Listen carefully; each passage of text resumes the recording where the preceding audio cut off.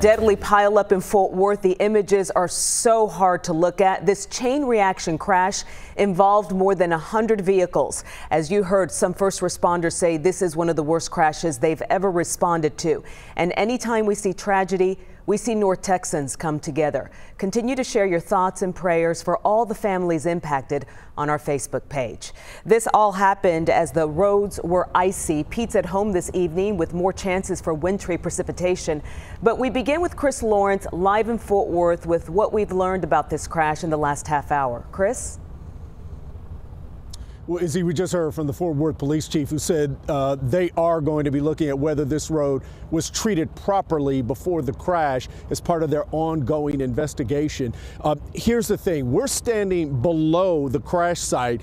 The earth itself acts as insulation, for lack of a better term, but it's easy to see how that frigid air would just be cutting above and below that elevated stretch of road. I want to take you out now to the chopper to give you sort of a bird's eye view of what we have been seeing throughout the day. This accident scene stretches more than a half a mile. It involved about 133 cars, SUVs, and several 18-wheelers as well. We know that dozens of people had to be taken to the hospital, and overall more than 60 people have sought medical treatment at some point today.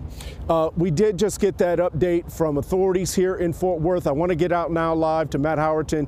Matt, what have you learned? Well, Chris, it's a very sad moment here at the headquarters for both Fort Worth PD and also Fort Worth Fire. MedStar was also here. They run ambulances and healthcare services here in the city. And they told us today, like you said, this is a massive event that they all had to undertake, that they had to get involved with, and they had to respond to.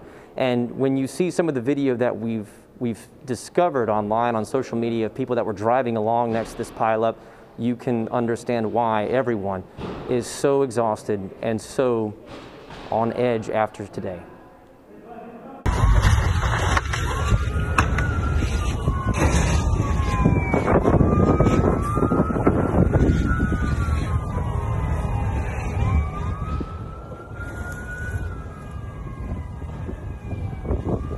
So that is clearly the video that we were talking about. It's just a bit of video that's circulating online right now, and it's very hard to watch. People got into their cars today to go to work, and they did not make it home. At least some people did. And we learned today that the fatalities in this wreck went from 5 to 6 within the last hour or so. 911 calls started coming in around 6 a.m. when this wreck did happen. 35 were transported in all, or excuse me, 36 were transported in all to hospitals from the scene, and 65 went to hospitals on their own after the crash happened.